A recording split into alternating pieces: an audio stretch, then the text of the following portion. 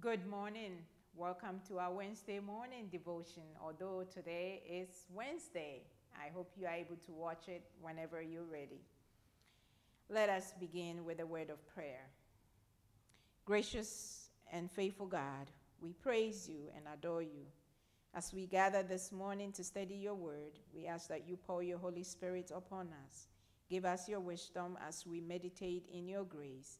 In the name of Jesus Christ, our Lord and Savior. Amen. So last week we finished Galatians chapter 5. And some of the few things that we talked about was about the faith we have in God and how we need to create an attitude and to produce the fruit of the Spirit, not the fruit of the flesh, because the fruit of the flesh, it's only temporary. It doesn't last too long. But when we are guided by the fruits of the Spirit, we produce enough fruits that goes beyond where we are in our own faith journey. So here are the list of the fruits of the Spirit that will make us stand out as Christians, as beloved children of God. That includes love, joy, peace, patience, kindness, gentleness, faithfulness, and self-control. These fruits of the Spirit also unite us as children of God in Christ, and that our actions becomes the attitude in which we are able to harvest the grace of God that is planted in us.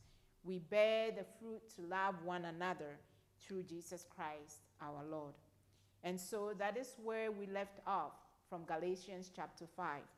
Today we begin Galatians chapter 6, where Paul reminds us of who we are and how we can continue to be the stewards of Christ's kingdom. And so let us hear from Galatians chapter 6, verse 1 through 10. My brothers, if anyone is caught in any kind of wrongdoing, those of you who are spiritual should set him up right. But you must do it in a gentle way and keep an eye on yourselves so that you will not be tempted too. Help carry one another's burden, and in this way you will obey the law of Christ. If someone thinks he is something when he is really nothing, he is only deceiving himself. Each one should judge his own conduct. If it is good, then he can be proud of what he himself has done without having to compare it with what someone else has done. For everyone has to carry his own load. The man who is being taught the Christian message should share all the good things he has with his teacher. Do not deceive yourselves. No one can make a fool of God. A person will reap exactly what he plants. If he plants in the field of his natural desires, from it he will gather the harvest of death.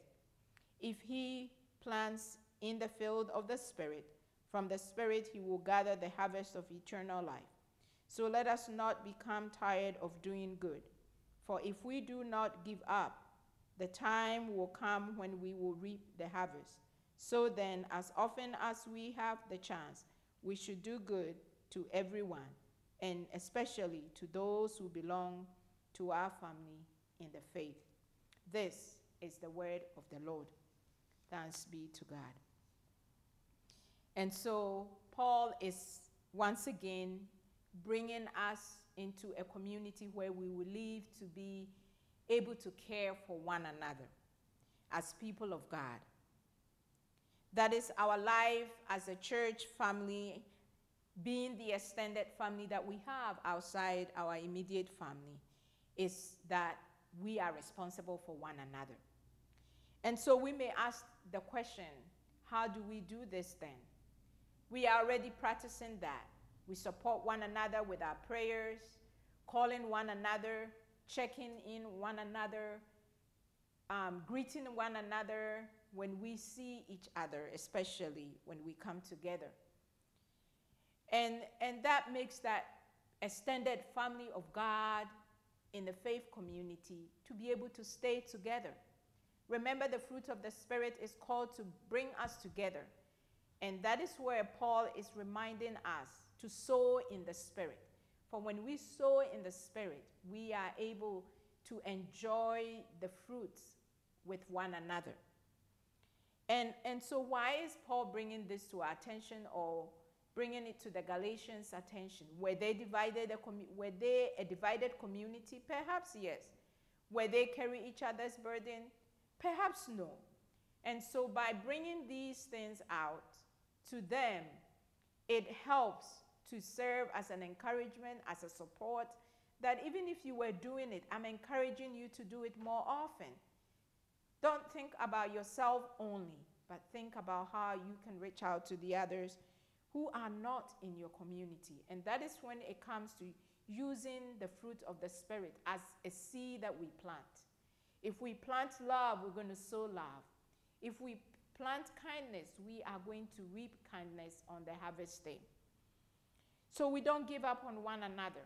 If someone steps on our toes, we are really happy to forgive them and say we are sorry. We apologize to the person. And that is what it means to carry each other's burden. I don't think we have the strength to lift somebody's chair, to carry it on our back. But how we carry each other's burden is we support them. We tell them that we are there. We show them Christ's love. And that is what Christ imitates to us. We serve one another with love. This brings us to the passage from Philippians chapter 2, where Christ humbled himself and become a servant to serve not just the disciples, but the community. Wherever he goes, he makes sure he came with a humility attitude. And that is the model that we are called to love. A model to love one another as Christ loved us. We are not here to impress one another. Sometimes we think it that way. I must put on the best clothes. I must put on the best attitude, not just to impress our friends, our family members, or our community of faith, but we put on such attitude to impress God. It is not our own desire that we show off who we are, but we entrust ourselves to tell others who we are as children of God. And also, we don't compare ourselves, that I am good, I have the good job, I have the best house, I have the best car, and you have the rag house, and you have the rag or not so good looking of a car. That doesn't serve us as community of Christ. We can't compare ourselves, but we can strive to live as people who are loved and set aside for Christ. We must also think about who we are and the responsibilities that God has placed in us through Jesus Christ. Were the people not responsible? Yes, they were. But were they responsible for what was going on in the community? Perhaps not. And that is another way in which Paul brings it to the attention. If you're going to stay united in the Lord as community of faith, then you have to be responsible for one another. And it takes us back again, checking on one another. That is the attitude that we are called to show love, to show kindness, and to be gentle with one another. An act of compassion is what Paul is bringing us to. What about the hope that we have in Christ?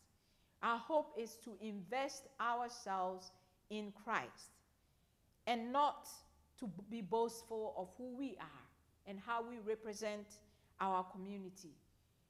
For us to be able to sow what Paul tells us from this Galatians passage is that we are going to reap what we sow. Whatever we plant, we are going to reap it. And that brings us to, for example, the farmers. They work so hard to put the corn, the grains on the ground, and they wait for God to pour the water and the sunshine on it so that at the harvest time, they have the best product. And that is how we can do it. We have to plant the best of who we are, the seeds that we have been given through Jesus Christ. And that is the spirit of, that's the fruit of the Spirit that we are called to plant.